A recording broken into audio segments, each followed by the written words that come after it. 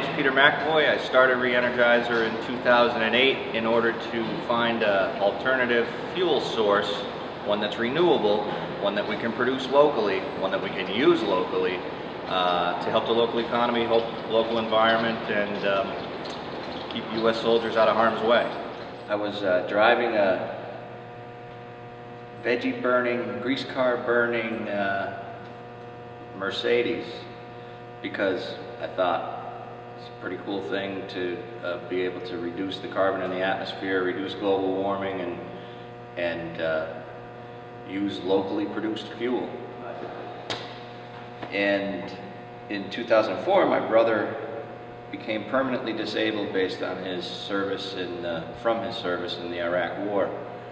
And already driving the Mercedes, I went with him in 2008 to a Wounded Warriors winter weekend in Aspen, Colorado, where I had a conversation with one of the architects of the Iraq War, the same guy who was saying they're going to be parading in the streets when we show up, and the oil produced will pay for the war, and we'll be heroes everywhere. And well, we know how that played out. It wasn't so true. I decided I'm going to do whatever I can to increase America's renewable and locally produced alternative fuels. We go to in the area, about 170 restaurants in central and western New England, upstate New York. We collect the oil from the restaurant sites, providing a container for the restaurants, bring it back in a great big truck. You can hear starting up now. Using air pressure, we push it off the truck and into this filtration system. Air pressure and compressed air is, we find, the best way to move oils around. It has the least energy consumption. Raising the temperature helps the settling, but it's heat and settling. Time is our friend here. That's what allows us to clean the oil up. I'm just going to turn this pump off. So once we've filtered out the solid impurities, we also want to make sure that the water separates, and then we can sort of decant it really off the top. After we have enough, we put it in tote tanks and containers on the truck and deliver it to a biodiesel processor. We're looking forward to the day that Northeast Biodiesel is up and running so that we can supply them with the oil needed to have a real impact on the local environment, local economy right here. It's a fairly new industry, and one of the people that had sort of broken ground in this area was a guy named Tom Loya, who's involved with Northeast Biodiesel. He's a co-op power member. He's on our board of advisors and has been a tremendous resource in terms of vetting ideas, what works, what doesn't. I think that he and I are in the same mindset, in the sense that you can find a lot of equipment to recycle, reuse, repurpose. That's good in and of itself, and it's also a really inexpensive way to outfit the process. So this happens to be an old propane tank, which we paid very little money, and it makes a great vessel, great pressure chamber for this. Same with all the other equipment. It's not pretty, certainly not pretty, but it is efficient, and it's a wonderful way to repurpose and reuse. We're now building equipment as we go that is cost effective and gets the job done. We're proud of what we're able to accomplish with very little resources, and we'll continue to do it that way for the foreseeable future. The higher impact, the better ability to make an impact for the good on the local area, on society, is through biodiesel. So we sell it in mass to someone else who turns it into biodiesel, at which point you don't have to tinker with machines. You use it as a direct replacement for either heating oil or for over-the-road diesel fuel. Pump it right into a tank without extra equipment, without changing the original manufacturer's equipment that you have for your heating system or car or truck, so long as it's a diesel. I met Dave by putting an advertisement on Craigslist And that said, we're interested in hiring people who are concerned about making a difference.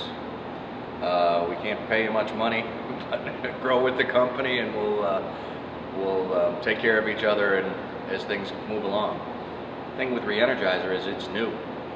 It's frustrating that we can't get more people to sign up with us, given what we know, the value that we add to the process, and making sure that we only displace fossil fuels.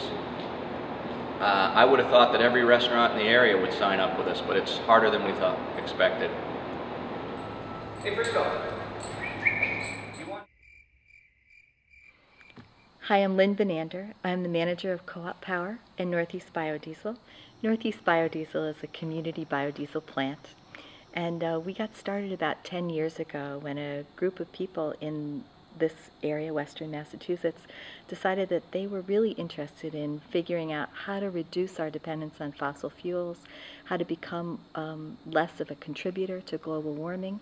So they did a lot of research looking at solar, wind, fuel cells, geothermal, all kinds of alternatives, renewable energies, and decided that building a biodiesel plant was actually the way that we here as a community in Western Massachusetts could reduce our carbon footprint, get off of fossil fuels, and make a contribution to our community economically and socially.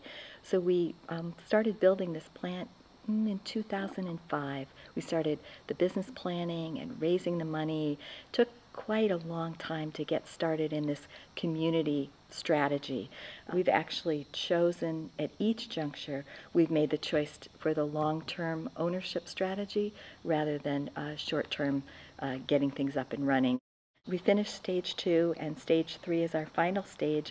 We bought the land, we built the building, we've bought the tanks, we bought the processor, and we're getting ready for the final stage, which is hooking it all up and turning the spigot on so that we can start making biodiesel from recycled oil. Biodiesel that we can use in any oil heat system or any diesel engine, both on-road and off-road. So we're pretty excited about that.